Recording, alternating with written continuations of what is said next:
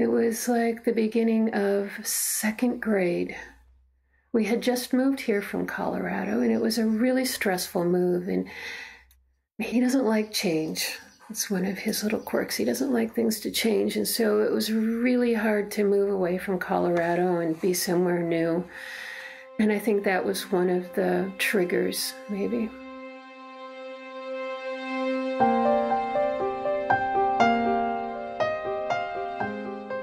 But anyway, after we'd been in this house for about four months, he started saying things like, "Mom, I'm sad, and I don't know why."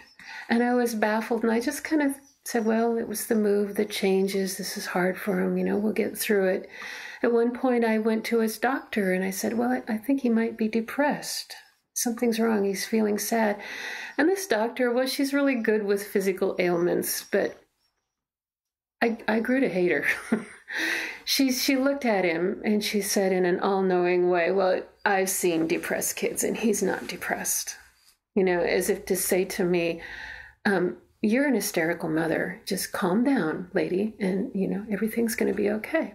I heard that same line over and over again, but that was the first time. So anyway, I took her advice and we let it go. And then one day, he played basketball. It was this little kid basketball thing, and they were having this big tournament, and we were in the high school gym, and there's all the other little second and third grade basketball players, and they're bouncing balls, and the parents are on the bleachers, and it's really fun. And all of a sudden, he's out there, and he just starts crying. He's just standing there, and there's balls going all around him, and kids running, and he's just standing there crying. And I ran down from the bleachers, and I, tried to pull him off the court and talk with him, and he wouldn't leave the court. He just stood there crying. And I said, what's the matter? What do you need? I don't know. And he just cried and cried. And finally, we went to the car, and, I held him, and he cried, and we came home, and he was just so upset. And it took him a while to be able to talk about it. But that night, as I was running a bath, and he was getting into the bath, and he said, Mom, I know why I'm crying. And he said, it's because I'm fat.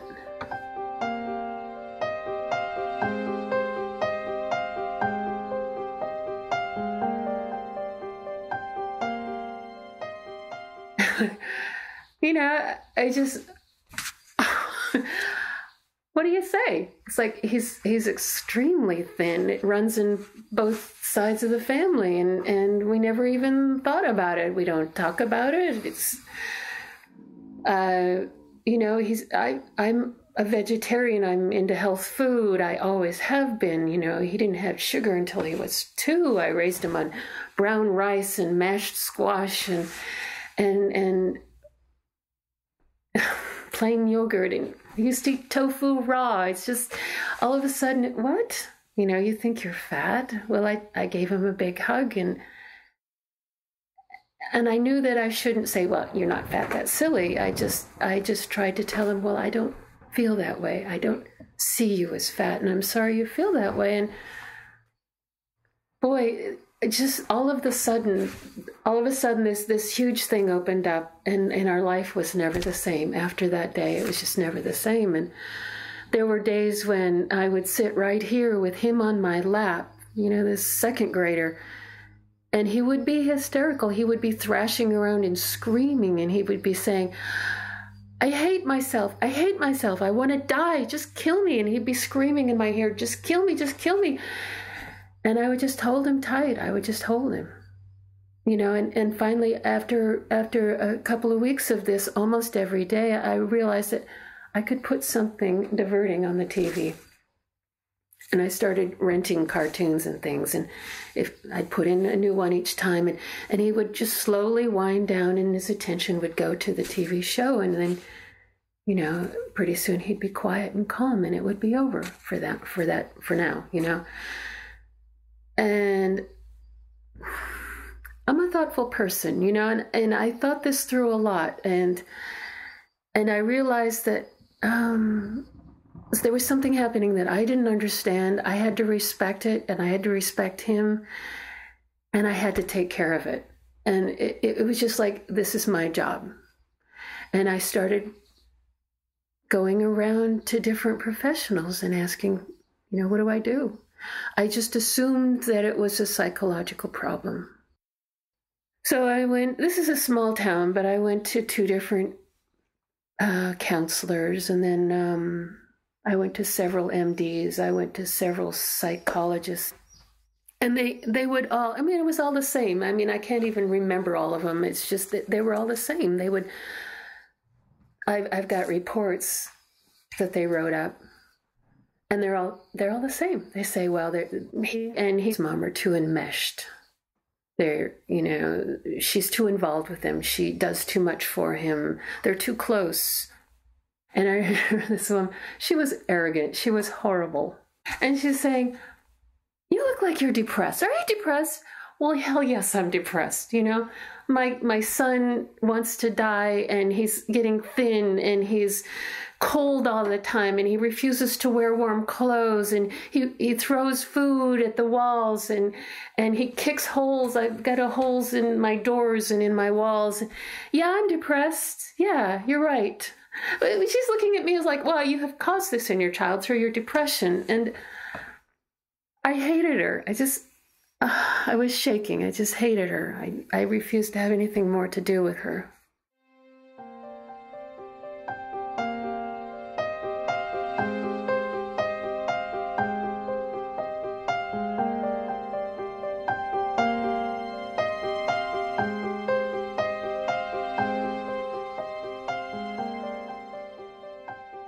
I had a pamphlet somebody gotten for me, given me. So one of the psychiatrists I'd gone to visit, given me this pamphlet. It's like this brochure of different clinics you can take your child to. These pretty color pictures. Some of them are horse ranches, and they show the kids, you know, working with clay. And I flipped through that, and I started reading their blurbs. Well, they were all for teenage girls. Most of them didn't take boys. And only a couple of them, well, I think I can think of one of them in Denver that would take young boys. So they're all about young girls and having a good time, and they looked very expensive, and it just wasn't right. Well, you know, I got on the internet, and I started reading more and calling some of these places and finding out that they don't take little boys. Because little boys don't get eating disorders. You know, everybody knows that. And I got on the website, the Kartini website, and I watched that video. And, you know, it's like, you know, the heavens opened up and the angels were saying, it was like that. It was like that. I said, well, they're talking about families here. How refreshing. You know, this could be just a trap, but I don't think so. You know, I don't think so. I think they're seriously going to, you know, make use of the family structure instead of pushing us away from our children. You know, everybody wants to say it's the family's fault and isolate the child from the family, cure the child, and then reintegrate it into the family. But they weren't saying this at Kartini. And I watched that video a couple of times, and I got excited. I was hopeful for the first time. That's what it was, you know, and it's very exciting to have hope after 3.5, almost 4 years since he started out, you know, and that had been my life, finding a way to get him to eat.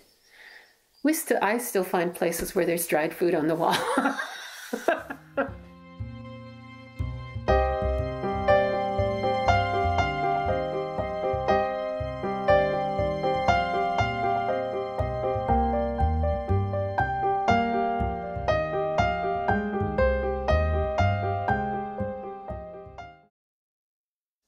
We went into Emmanuel Hospital, which seems like the finest hospital I've ever seen. I got to stay in the room with him. He was in the hospital for 6 days. I stayed in there with him. I slept in the window seat.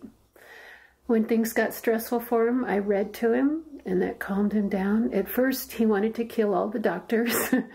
As a matter of fact, he started eating after, well, on the second day, he started eating, and he never stopped. We went into the Ronald McDonald House, and I would stay in there during the day, and, you know, was it 4 days a week, I think, that he spent in the day treatment. And it was just nice. It was nice. It was like walking him to school in the morning and then coming home and waiting for him to come back, because he was in good hands. And I had toured the facility and I liked it. There were kids just hanging out, you know, nobody was stressing them. Of course, nobody was stressing them. They were already stressing themselves. It was just a relaxed place and with caring people. And I think that's all you need. And like the doctors say, that the medicine is the food. That's all you need is just to get them eating again. And once a kid starts eating, the momentum starts going. I know some kids have relapses. At the Children's Hospital in Seattle, they told us to expect to come back to the hospital several times. That's what happened. It was part of the treatment. You got released from the hospital, you'd go home, a few months later, you'd come back and redo it. It just never seemed like that would happen here. He would come back to, at the end of the day, he'd come back and complain that it was boring. There was nothing to do. He hated it. He hated it. Those people were so awful. Well, of course, I knew that he was resisting the treatment. And so it was okay. You know, I just comforted him and we went on with it. I remember for a while I rented a wheelchair because he wasn't supposed to get any activity. And I rented a wheelchair and I wheeled him around Portland. We got on buses and went to parks and I wheeled him around parks. And there was just fond memories because at the time I knew he was healing. And so that's a happy place for me, is to remember those times as healing and getting better and having hope and believing that this was going the right direction. Nobody tried to force anything. They just laid down consequences. If you don't eat, you get the tube. You go back to the hospital. This happens. You have to stay longer. And it was made very clear. There were no secrets from me, from him, anything. It was just very open. You know, you eat or else this will happen. Nobody cried about it. They just said this will happen. And that takes a lot of stress off for kids, I think. You know, when you make it emotional, when you say, if you don't eat, I'm going to, you know, take this away, then it becomes very stressful. Well, it's not stressful because they knew what to expect. It meant a lot to me that this day treatment, you know, he came home to me at the end of the day, that we slept in the same room together. We talked about stuff. I never got the feeling that my son was out of my realm of protection. I wasn't handing him over to anybody. It's just like he was going off to kindergarten and coming back again, only we were growing towards a healthy place. On the days that he didn't go, I cooked for him. So we were growing together. You know, nobody was fixing him for me and then returning him to me. We were going through this together, and it was like, it's like a slow incline, just both of us marching slowly up this hill. And there were never any doubts that this wasn't going to work. It was just a matter of going through the motions. And we were in the day treatment for 3 to 4 weeks. Because we lived far away from Portland, we only came back a couple of weekends, I think. I liked the family therapy. I had a real good connection with the therapist. My son wouldn't talk to her, but, you know, we talked around him. And she helped me a lot in lots of different ways. You know, you can't really divide a person up and say, well, this is the illness due to their eating disorder, and this is the illness due to, you know, something else. And this is, I mean, a person is an integrated whole. And by treating one part, you're reaching the other part. And by me dealing with my anxieties with the family therapist, it came back on my son because he had a more relaxed, happy mom. And we were just doing it together. One day, the parents always get a day to go in to to eat lunch with the kids in the day treatment. That was fun because I got to see the other kids. Some characters, some neat kids, really neat kids. And it just struck me that these are all very likable kids, and I don't see any of them who are just doing this for attention. They're just very sincere kids, and they're just going through their lives. How could anybody say otherwise? They were all very good kids. They were all bright kids. And I could see a lot of the similarity, kids from very wildly different backgrounds, and yet I could see similarities between my son and these kids. I mean, it has to be something in the brain that triggers that, because they come from different backgrounds and different families.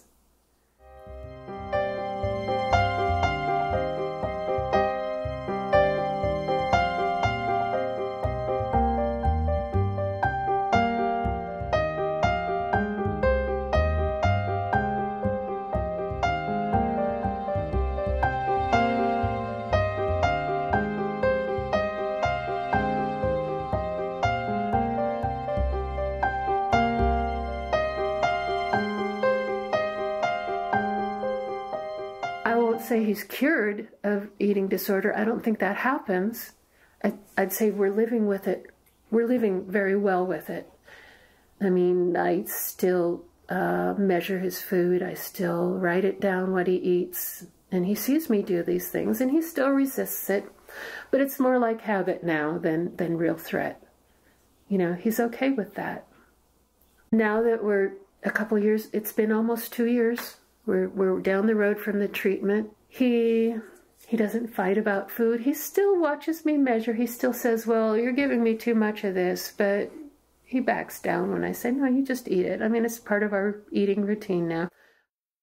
It seems to me that Thanksgiving comes around and he starts to stress, and then by Christmas he's stressed out, and it's not even just the fact that most families get together and eat a lot. It's not exactly even that. It's just, I think it's more the general tension of excitement of Christmas and that sort of thing. Whatever excites him or makes him a little bit tense seems to sort of kick off a little bit of the eating disorder behaviors that we used to have. It's not so severe, but there are certain things. The stressfulness of knowing this thing is happening that's different, and it triggers off these behaviors, and subsequently that can affect his eating disorder. So anytime something is stressing him out, I see the old behaviors kind of inch back, and then there might be some stress about eating. But if I handle it right, if he's doing right, I mean, if we just sort of flow with it, it eases down and we're back to our, zero level again.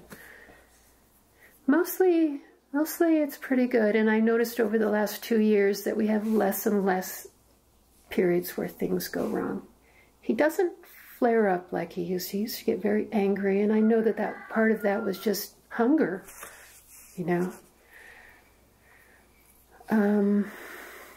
He's doing really well. In fact, I don't think about it all the time anymore. I can forget about it, But I'll tell you, the hardest part was coming home after treatment, in a way. I mean, it's like I was on a crusade, on a mission, and I was finding strength I didn't know I had. But after we finished with the day treatment and we finally came home, it was like he and I changed together. And then we came back to a place that was the same.